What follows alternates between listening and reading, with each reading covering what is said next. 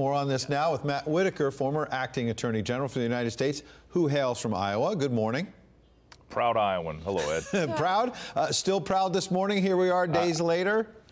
Wondering? I am, because, you know, what you saw is actually a tale of two parties. The Democrats had all sorts of problems.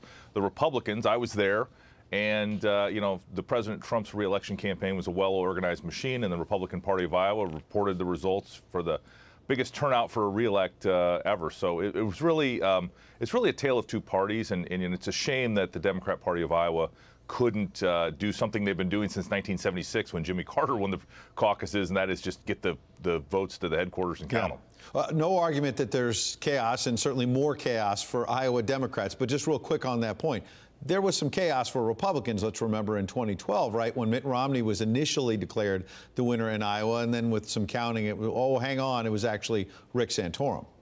Yeah, and that was because the vote was so close. I think it was in 7 or 14 votes difference. But you're right, and I see the same thing playing out here, where we keep holding at this weird 62%, and somehow, you know, Buttigieg has this advantage in the delegate equivalent, but Bernie's leading the popular vote. So I think it's going to be very interesting when the dust settles as to see who actually wins Iowa. Yeah, and as you say, you're a proud Iowan. That's why I wanted to have you on and talk about it. Yeah. Proud supporter of the president. You talked about being there on the ground. He had an incredible turnout for an incumbent. We've heard about setting records and all the rest. But I also wanted to have you on to talk about the investigative aspect of this, because it's one thing to figure out the results, and we're all waiting for that. But you, as the former acting attorney general of the United States, what kind of investigations may there be? Because there have been supporters of Bernie Sanders, for example, saying, wait a second, we think there's some funny business going on here. It's leading to conspiracy theories. I'm not trying to spread those, but I'm wondering, will there be an investigation to get to the bottom of what went wrong and find out if there was something nefarious?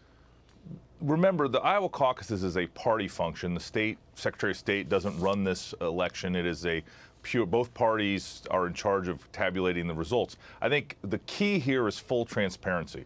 You know, each of the candidates, and I was down in Centerville on Monday night, and I saw a very strong Buttigieg turnout.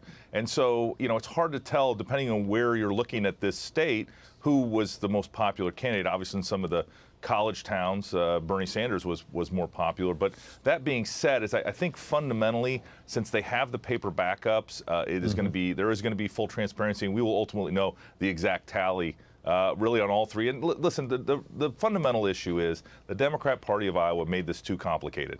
It is not that hard. There's 1,600 caucus sites to collect those, you know, have people call in the results and tabulate them. It's something that's happened, again, since 1976.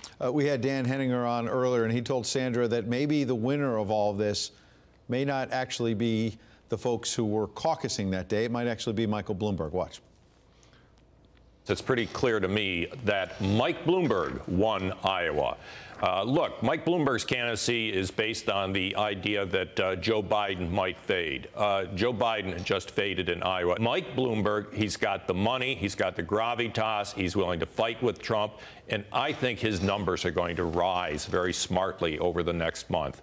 React to that, and react also to the idea that we've spent so much time saying, how would Joe Biden do head-to-head with President Trump? He may come in fourth here, or worse, in Iowa, and he's having trouble in New Hampshire. Talk about the state of the race.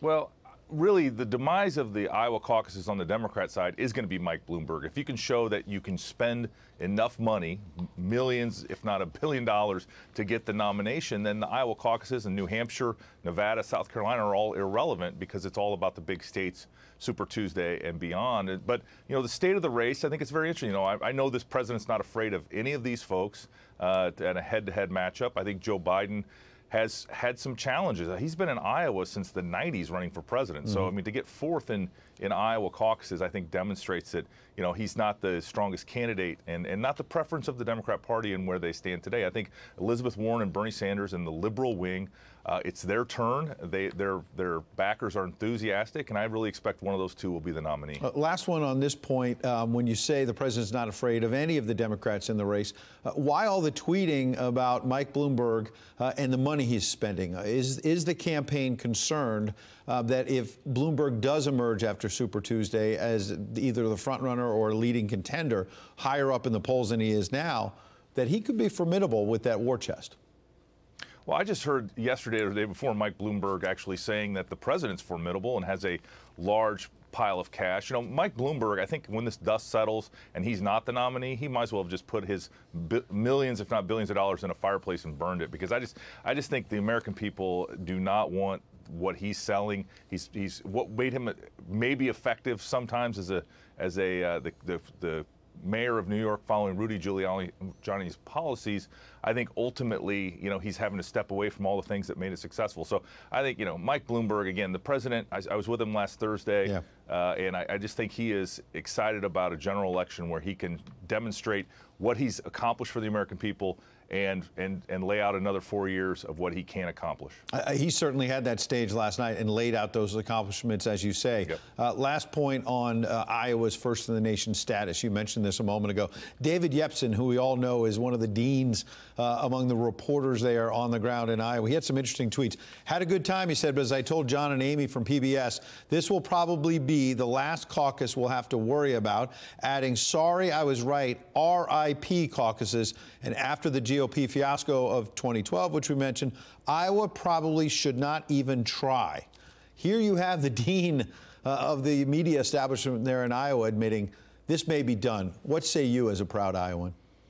I'll take the contrary to that, Ed, and I really think the Iowa caucuses will be back in 2024. There is no better way to start this process. Iowans are very engaged, as you know, in kicking the tires on all these candidates and finding out who is presidential timber. And I think there's once the parties go back to the drawing board and figure this out, and the Democrat Party in Iowa figures out how to count votes, I really think at the end of the day, the Iowa caucuses are going to be back in 2024 and be successful.